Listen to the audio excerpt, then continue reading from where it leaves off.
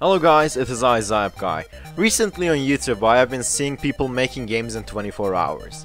This sounded like an extremely fun idea to try out, so today I will be making a game in 24 hours total. I will make a parkour game. Well, I love parkour games. I cannot tell you how many Minecraft parkours I have completed. I mean, how hard could it be, am I right? I know how to make games. I have made games in 48 hours for competitions like Ludum Dare before. This will be a piece of cake.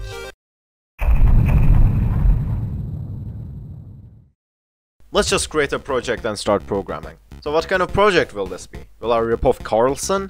Will I rip off Grapple? Well, no. I will make a vanilla parkour game. Every level will have two factors, coin and time. I will place coins on more difficult routes that will probably slow you down. First, I made a player controller. The player controller works in a simple way. If you press these buttons, you walk. If you press this one, you run. And if you press this, you jump. And if you press this, oh, don't press! The gravity is just a constant that is multiplied by the delta time twice and removed from the Y position. Now it's time to add coins. A coin is just a game object that spins and gets destroyed when you touch it. Shouldn't be that hard to add. First, I'll make it spin using the animation system. I know you can use code, I just wanted to use animations. And now, it's time for the epic coding montage. Here we go!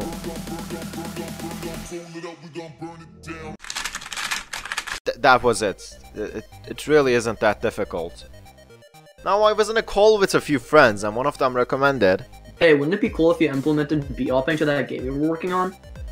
What kind of a stupid idea is that? Let's implement b-hopping. Let me tell you how it works. When you jump, it increases your speed.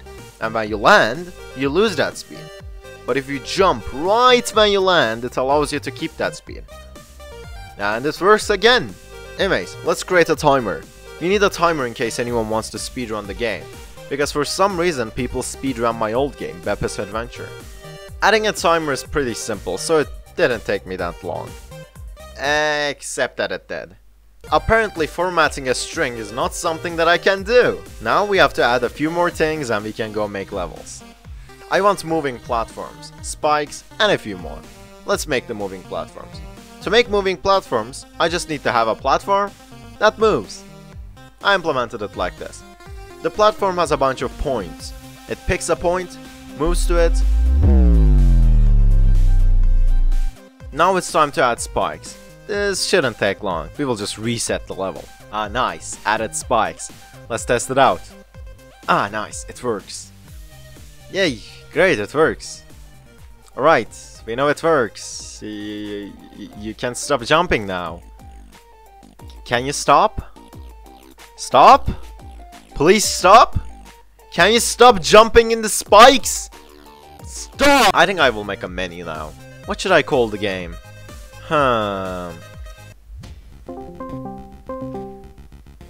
Dude, what the hell do you want from me? It's 3 AM. No, nothing at all. I just need you to name my game.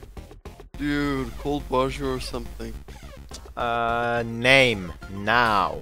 Speed jump. Thank you. Speed jump. That's a nice name. Time to quickly make a menu. While Zayap Guy works on the menu, I want to talk about this new video format and videos taking longer to make. As you have noticed, I'm not uploading twice a week anymore. Well, that is because school has started and I have less free time on my hands.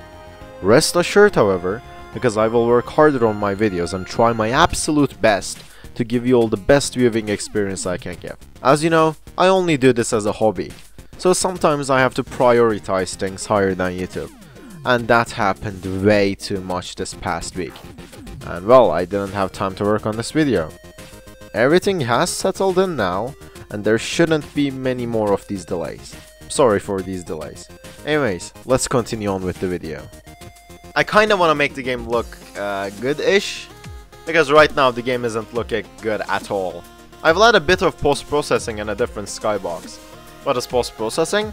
You take the image, you vac it, and it displays a different thing. This is what the game looks before and after post-processing.